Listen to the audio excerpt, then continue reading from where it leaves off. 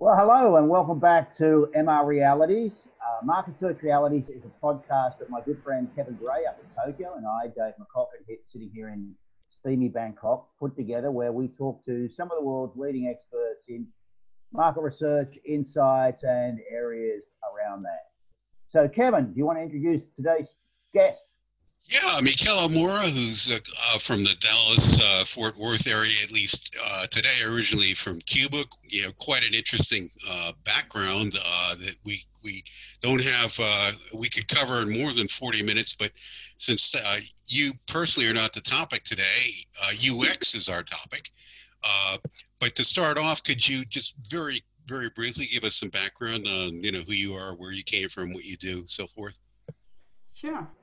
My name is Michaela Mora. I am the founder and president of Relevant Insights. It's a market research and user research agency located in the Dallas area in Texas. And my goal has always been to help clients make effective and profitable decisions based on both qualitative and quantitative research. After I got my degree in psychology, I went into the market research field, in which I have been now for more than 30 years in different market research roles in both the agency and the client side, like Blockbuster and Match.com, in 3 different countries, Cuba, Sweden, and the US, with more periods of formal education in market research, marketing, PR, advertising, and lately in the area of user research from an interaction design perspective. I started Relevant Insights at the end of 2007, just at the door of the Great Recession. Yeah, same with me. And have been in business now for 13 years. Yeah. I guess we have something going for us since we've survived. I enjoy reading these articles saying that that the companies that were founded during the Great Depression are still with us, and those who were founded during boom times are no longer. So that sounds like among the 3 of us, we have about 100 years collective experience. Not to date ourselves too much, but anyway, UX. If I'm an ordinary, business guy, could you tell me what that is? It sounds like a flying saucer to me. Well, UX stands for user experience, which covers all aspects of the end user's interaction with the company, its services, and its products. This is different from a user interface, which is important to the experience, but not the same. So you may have a beautiful, elegant, but totally useless interface, which can generate a bad experience. This is also different from usability, which is an attribute of the user interface. This is about where the systems are easy to learn, efficient to use, easy to use. So UX goes beyond the interface and its usability. It is the result of the total combination of the technology, the content, the interaction, the aesthetics that people experience from all touch points. And it is, in fact, the user experience happens every time a customer interacts with a product or services while choosing the product or service, acquiring it, learning to use it, actually using it, or fixing the product or service if there is a repair needed, upgrading it, and even canceling a service or disposing of a product. All that is part of user experience. So how would it differ from CX or from customer satisfaction? Well, it has to do with the history of these both terms. So the term user experience started being used in 1993 by Don Norman at Apple when they figured that the experience of using the Apple computers was weak, in his own words. And he was referring to the experience of when you first discover the product, when you use it in the store, when you buy it, when you try to fit it in the car to bring it home, when you open the box and try to put all the parts together. So they were looking at all the touch points between the user and the product, including when they talked about the product. So they even created the user experience architect department at Apple.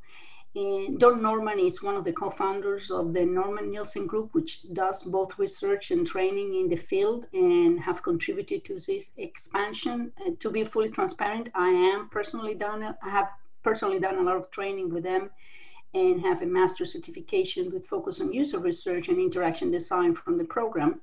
But the field has roots in the science of human factors, which started in ergonomics, which studies the interaction of humans and elements of a system. And systems can be any working system designed to support human performance. So you will find applications in engineering, in healthcare, and workplace design, education, and others. And it also intersects with psychology.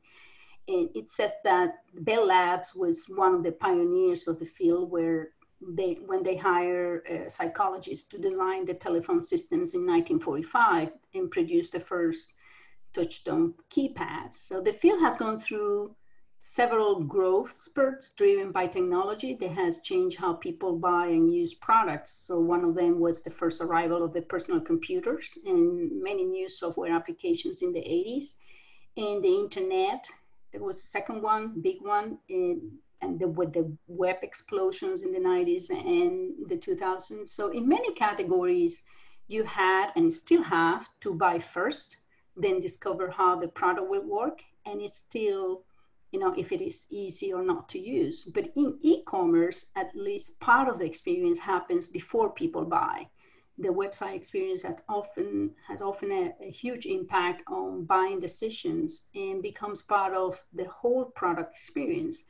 And so in contrast with, for example, the mainframe computers, with personal computers, software, the buyers and the users started to be the same, which created an incentive to produce better user interfaces. So in 2001, a group of developers got together and wrote the Agile Manifesto, which has been forgotten and misinterpreted by many now, but it was meant to provide principles to get away from the waterfall product development model, which works in sequential phases without feedback from users until the final product was launched. So you spend years developing a product, you launch it, and then discover that people have problems using it. So Agile in this context was about being flexible and making changes based on user feedback before finalizing the product in order to meet the user's needs. Unfortunately, now Agile has become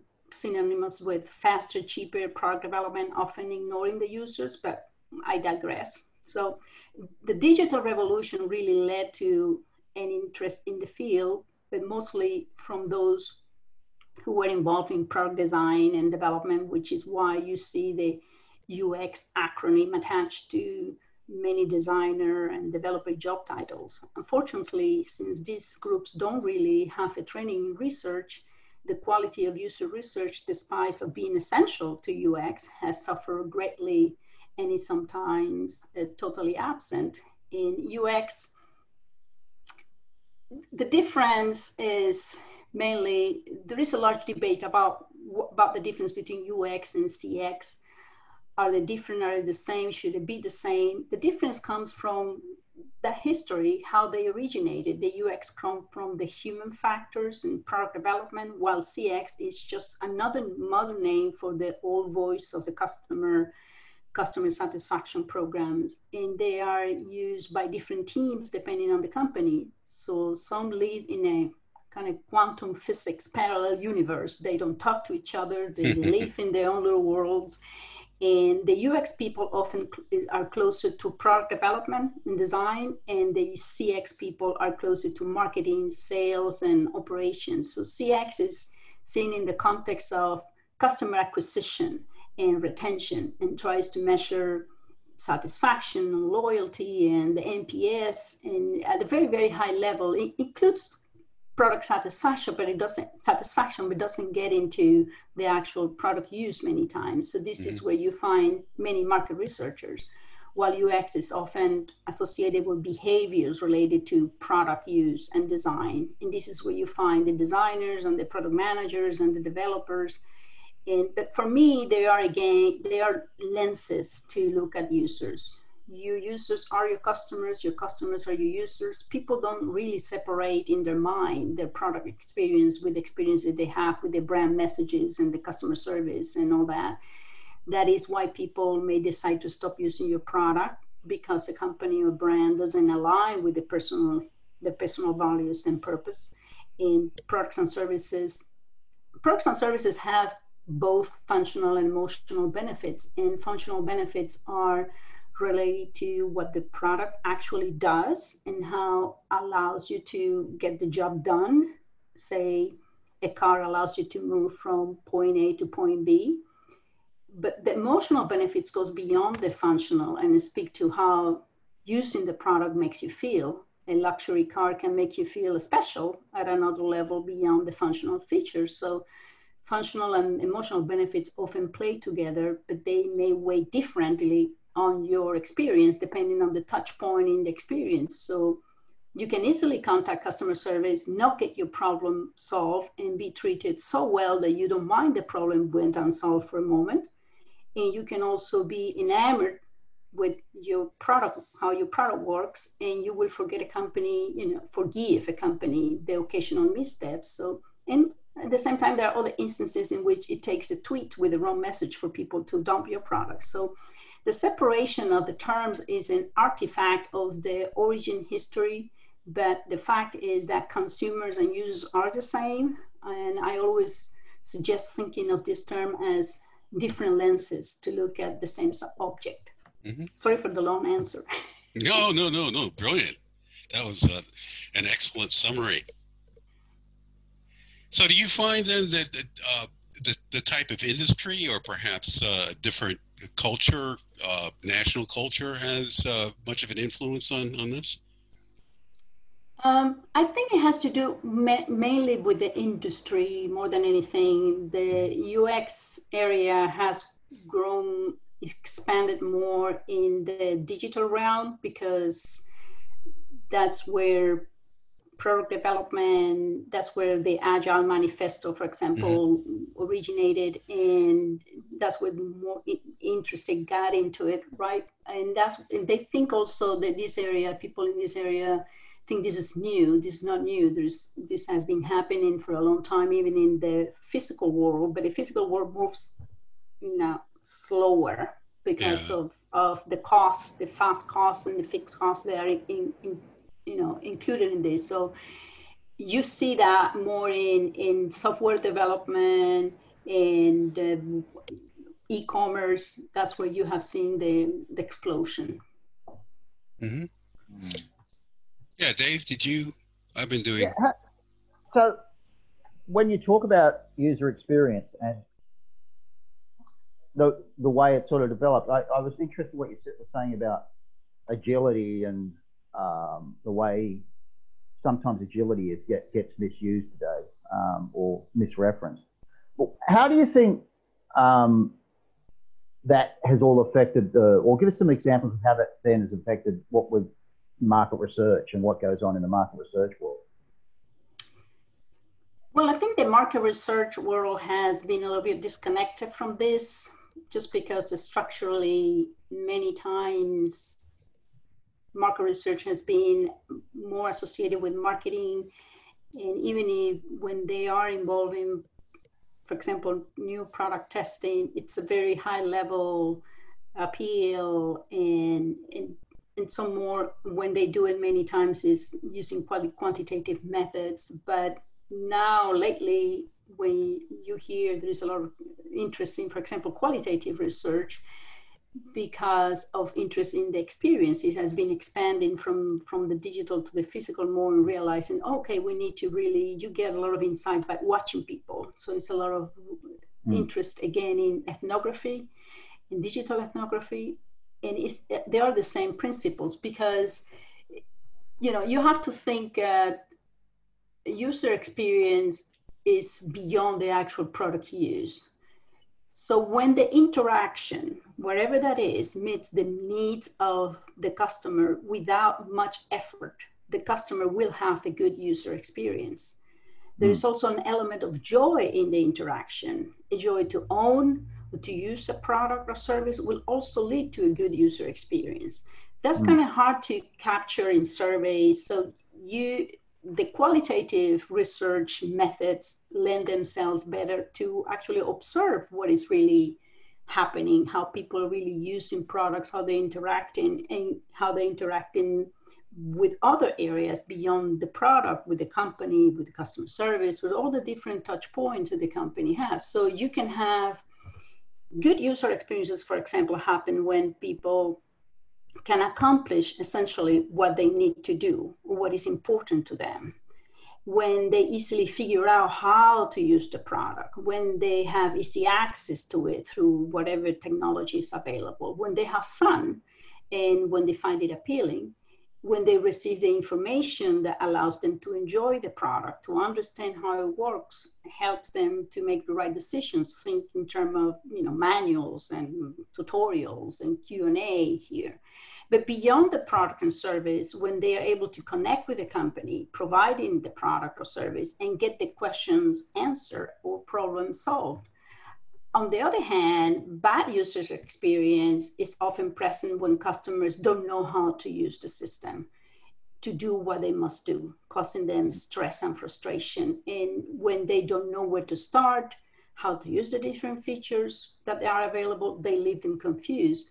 Also, when they look at boring and an appealing presentation of products and services, which is why packaging is so important, but especially when they feel forced to engage with features that are irrelevant to what they are trying to accomplish, making the whole process inefficient. So they may spend too much time and effort trying to do something, and they can't do things in the most logical way for them, forcing them to do in the way designers have decided,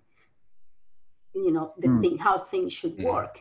And finally, when they feel treated in a condescending or a disrespectful manner, which goes beyond the product and service and touches how the company communicate with customers, many of those things, we in market research, we touch some of those areas with customer satisfaction surveys and some general attitudes and usage research, but really you have to go deeper and get into the actual observing people, what they do and how they react. And we have been slow in that area because that has been monopolized by designers and developers. They have been forced to do it because in product development companies, they say, now you will have to be, you have to talk to your users essentially. And they do it whatever. They don't have any really training in research. So you hear the questions. If you go to those Facebook groups, when they discuss this, you can ask the question. You realize that people don't know research, but they are trying to do the best they can because there's no really formal education in this area. Do you find that? Yeah, go ahead, Dave. I was going to say, I find that really interesting. I can't help, as you were talking about that, thinking about the user experience from a user's point of view of actually being part of the market research process. So, I find it really interesting because I do this as a side interest, the way in which research companies try to understand who is using or who is filling out their surveys or who's participating in their different pieces of research. And the user experience is usually awful in itself. My little bugbear at the moment is there's one particular panel company that I purposely joined the panel 5 years ago last week. I have so far applied to, they send me these notices, about you can complete a survey today. And I have probably responded, I think, over 200 times in the last 5 years, and only once have I ever actually completed the survey because they keep on cutting me off. Now, normal people, of course, would not return. I'm doing it because it's like a hobby of mine now to find out what it takes to actually get to complete a survey. But so I'm interested in what you're thinking. If you could just a little bit more about the actual user experience of doing of market research itself, as in from the user's experience. And do you think market research companies actually do think about user experience? They try, but I think there are two elements here. One is the actual questionnaire design, right? In which, unfortunately, in our industry, with the do-it-yourself trends, there's a lot of people who really don't have the foundations in research writing surveys. And so you see a lot of bad surveys written by people who don't know how to do it. There are forces related to budget. And because when a company has not done research in a while or ever, if they decided to do one, they want to do everything in one. They wanted to ask all the questions that for 30 years have kept in the vault, and now is the time to ask them. And so they come with this long list of questions. It's very hard, and I have been in that position many times, to come back to the client and say, okay, this survey is taking now 30 minutes, we need to cut. It is really painful, and some clients really resist and resist and resist because they don't want to say, they don't want to spend the money to say, okay, let me be doing 2 waves. Now we do this set, and now the next time we did 2 sets, because they have deadlines they have to meet in their budget. Then there is the other technology area. It has to do with the actual survey tools. And I have evaluated many survey tools. If you go to my website, you see I have the little online survey review center, which for a while I was trying. It's just time consuming, but I have reviewed many survey tools, and those survey tools, they are developed by programmers and designers. They're not necessarily researchers. So we have the same issue with developing tools to do research. They are not necessarily developed by researchers. And you'll be amazed by the amount of features. You can see where the companies put their money. They develop very cool features that nobody uses. They're totally irrelevant, but they're really cool. And then there are other things like so basic that they need, like randomization, please. Keep the none of the above at the bottom and the other at the bottom. No, you cannot do that. Either you randomize all or nothing.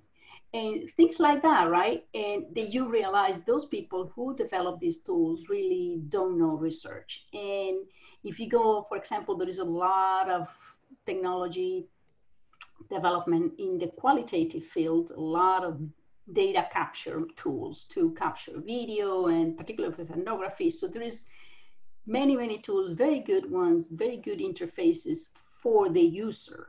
So the user can really, you can specify what you want and you can capture the data. But the headache comes afterwards when the researcher has to sit with that data.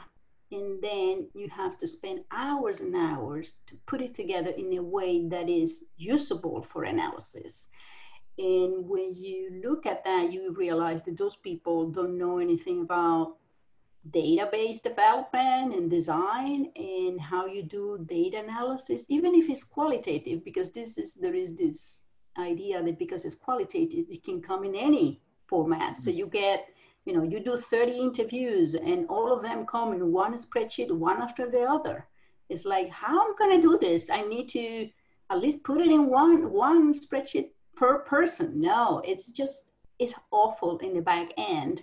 And I have talked to a couple of those developers, and they know they try, but it's just, you need to have researchers really involved in the design process, and that they should be using the same methodology that is used for developing other products, any product, either for the technology and for the questionnaire development. Unfortunately, there is also, clients don't have the money or the time to, not willing to pay for an actually good questionnaire development, except for some academic institutions and government institutions.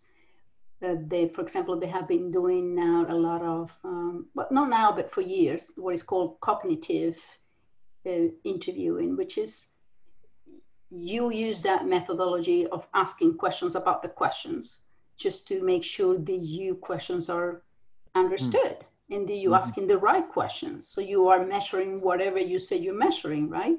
And the only place I have seen that's been practiced on a consistent basis is in the census, but the census they have millions, so they have to do a lot of testing before they use one word. They do tons of testing.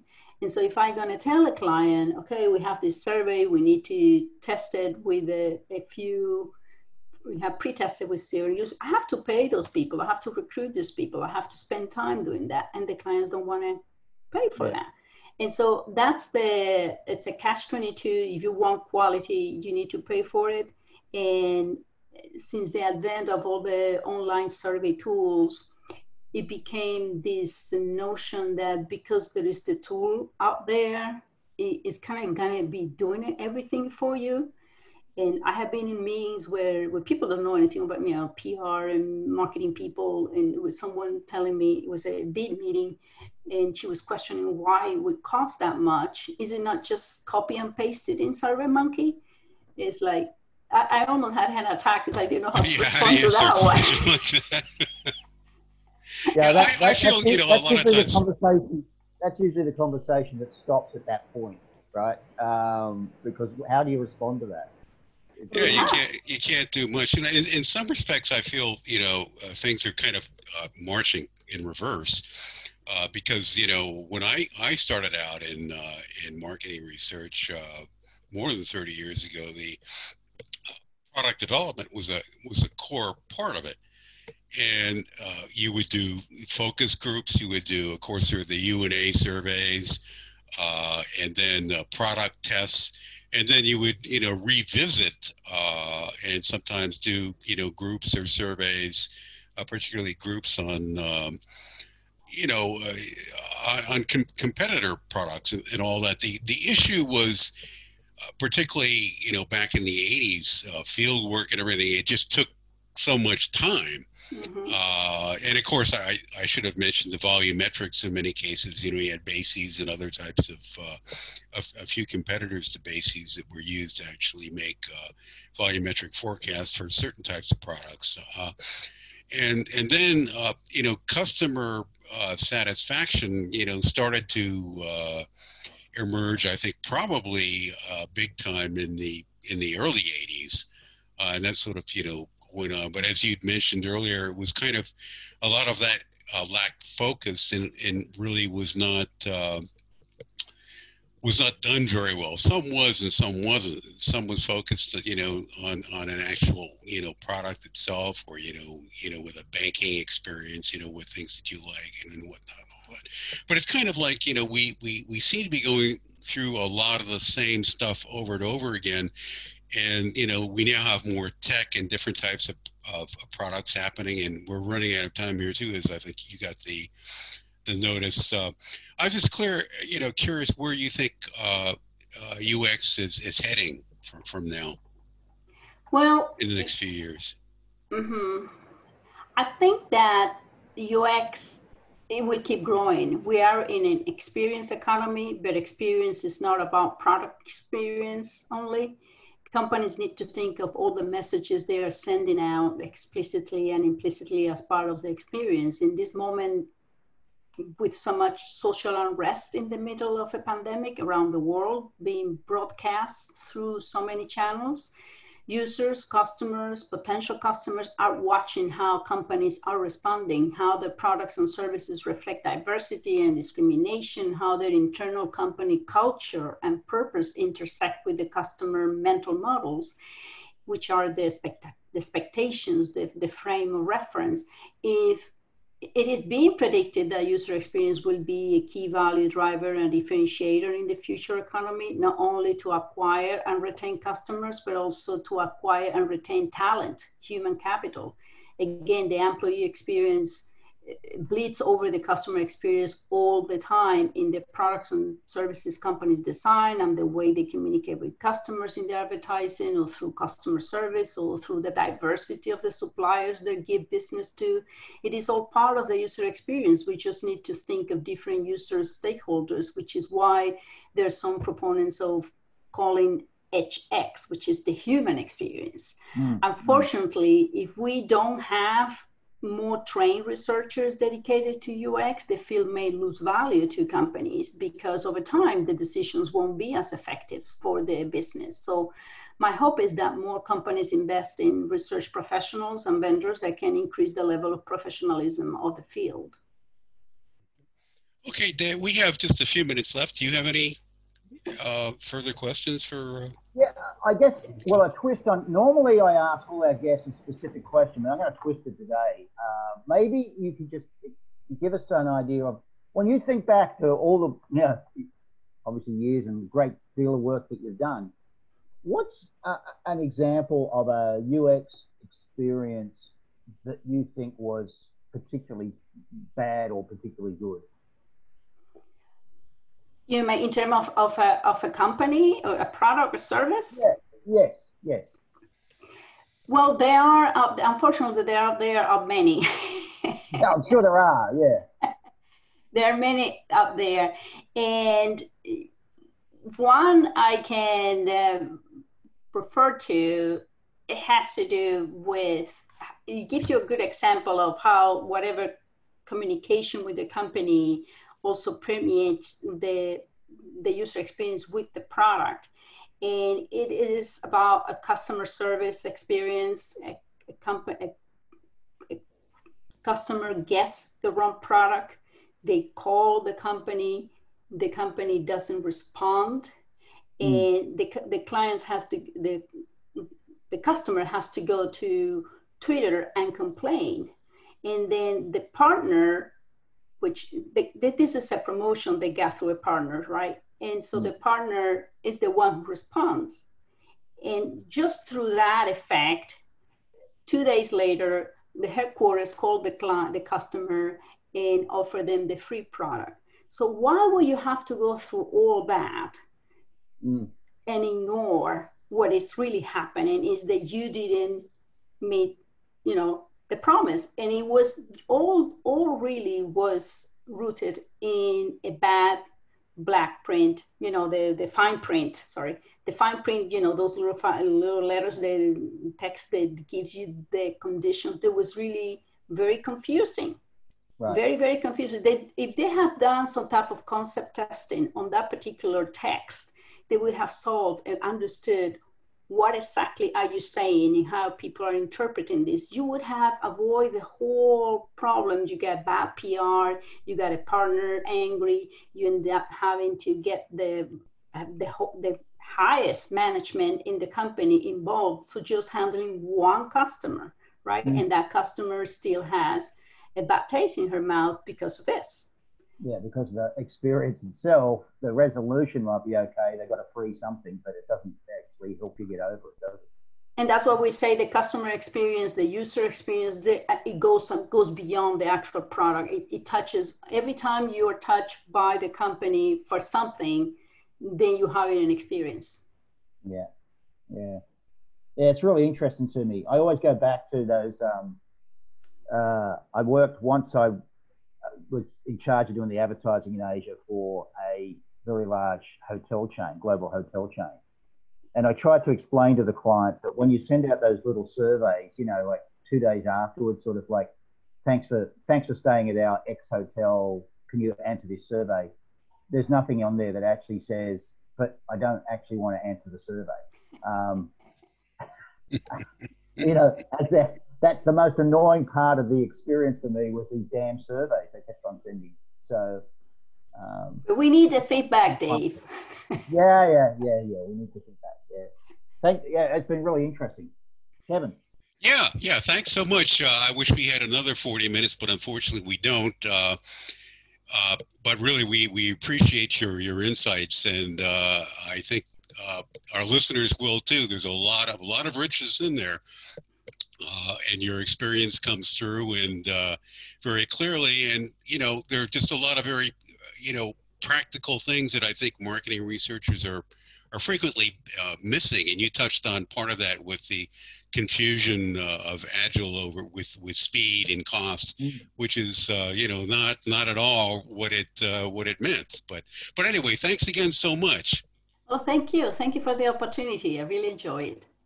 And Kevin's right. I'm going to quote how you described agile, because it's fantastic. I just hate the way people automatically think it means just do it fast.